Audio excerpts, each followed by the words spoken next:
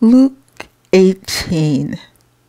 And he spake a parable unto them to this end, that men ought always to pray, and not to faint, saying, There was in a city a judge, which feared not God, neither regarded man. And there was a widow in that city, and she came unto him, saying, Avenge me of mine adversary. And he would not for a while, but afterward he said within himself, Though I fear not God, nor regard man, yet because this widow troubleth me, I will avenge her, lest by her continual coming she weary me. And the Lord said, Hear what the unjust judge saith, and shall not God avenge his own elect, which cry day and night unto him, though he bear long with them? I tell you that he will avenge them speedily. Nevertheless, when the Son of Man cometh, shall he find faith on the earth? And he spake this parable unto certain which trusted in themselves that they were righteous, and despised others. 2 men went up into the temple to pray, the one a Pharisee, and the other a publican. The Pharisee stood and prayed thus with himself, God, I thank thee that I am not as other men are, extortioners, unjust, adulterers, or even as this publican. I fast twice in the week. I give tithes of all that I possess. And the publican, standing afar off, would not lift up so much as his eyes unto heaven, but smote upon his breast, saying, God, be merciful to me, a sinner. I tell you, this man went down to his house justified rather than the other. For every one that exalteth himself shall be abased, and he that humbleth himself shall be exalted. And they brought unto him also infants, that he would touch them. But when his disciples saw it, they rebuked them. But Jesus called them unto him, and said, Suffer little children to come unto me, and forbid them not, for of such is the kingdom of God. Verily I say unto you, whosoever shall not receive the kingdom of God as a little child shall in no wise enter therein. And a certain ruler asked him, saying, Good master, what shall I do to inherit eternal life? And Jesus said unto him, Why callest thou me good? None is good save one, that is God.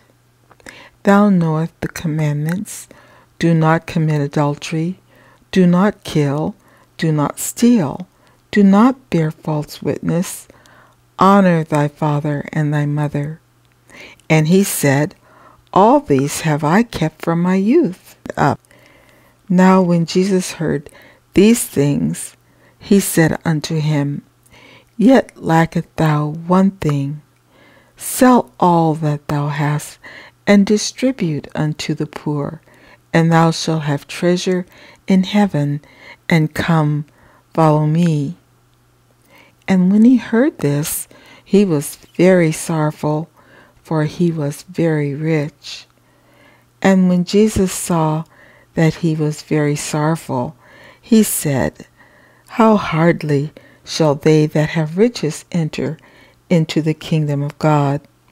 For it is easier for a camel to go through a needle's eye than for a rich man to enter into the kingdom of God. And they that heard it said, Who then can be saved? And he said, The things which are impossible with men are possible with God. Then Peter said, Lo, we have left all and followed thee. And he said unto them, Verily I say unto you, there is no man that hath left house, or parents, or brethren, or wife, or children, for the kingdom of God's sake, who shall not receive manifold more in this present time, and in the world to come life everlasting. Then he took unto him the 12, and said unto them, Behold, we go up to Jerusalem, and all things that are written by the prophets concerning the Son of Man shall be accomplished.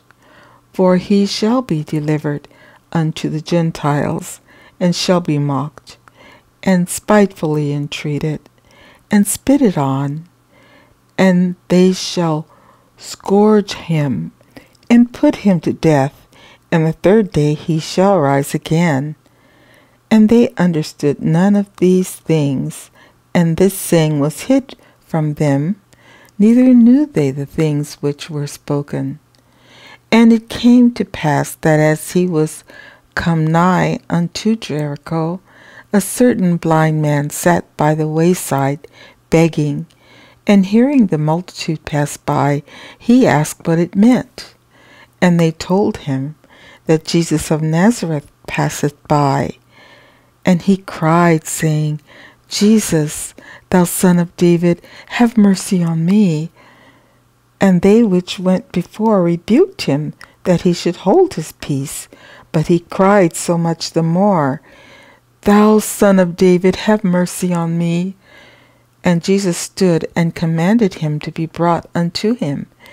And when he was come near, he asked him, saying, What wilt thou that I shall do unto thee? And he said, Lord, that I may receive my sight. And Jesus said unto him, Receive thy sight, thy faith hath saved thee. And immediately he received his sight, and followed him, glorifying God. And all the people, when they saw it, gave praise unto God.